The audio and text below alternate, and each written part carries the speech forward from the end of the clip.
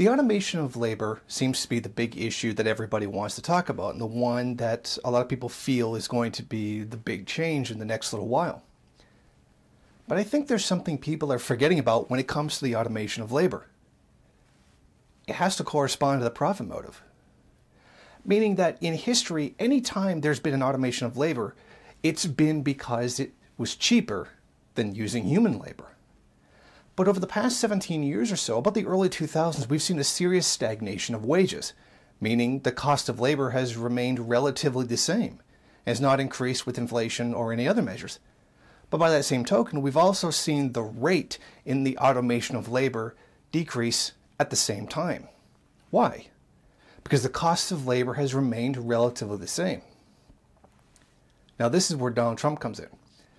Let's say we live in a parallel universe where Trump actually keeps his election promises and he manages to actually bring the jobs back.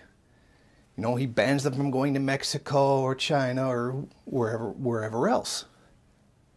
Now suddenly the cost of labor in the commodity production industry is going to go up.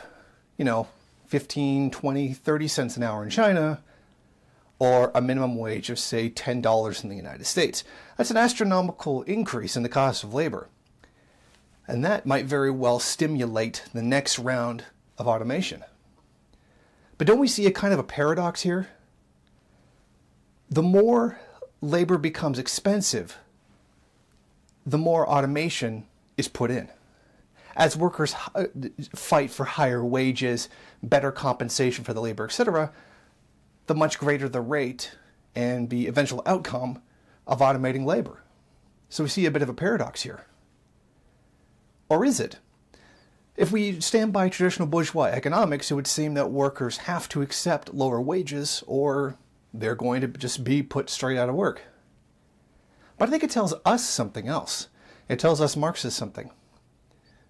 You need to do revolution. There's not going to be a solution within the bourgeois, legal, democratic institutions. It's going to take an entire revolution, a reorganization of society, to escape this effect. Thank you for watching. If you like this program, then please head over to my Patreon page and set up a monthly donation. It's your donations that keep this program running. Also, if you would like, please rate, comment, subscribe, and share in various social media.